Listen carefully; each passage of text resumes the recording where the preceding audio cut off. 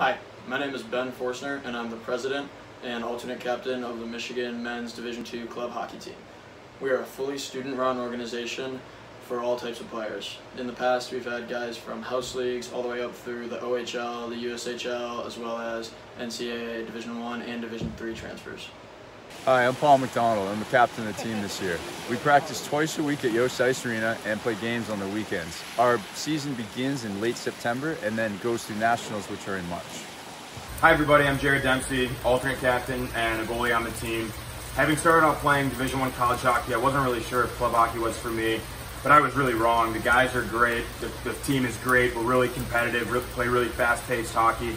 It's a bunch of fun, and wearing the block on is such an honor, and especially to do it next to guys that really I can call my best friends. So hope to see you out there soon. Hi everyone, my name's Jack Rademacher. I'm the assistant captain this year. Last year I was the vice president of travel. We do a lot of big trips. Last year we went to San Diego. It's a lot of fun. We go for about 4 days. This upcoming year I think we're going to go to Texas. We'll play UT Austin, I believe. And yeah, so it's pretty fun. I hope to see you guys on the team. Hi guys, I'm Gregory Georgiev. I'm team treasurer.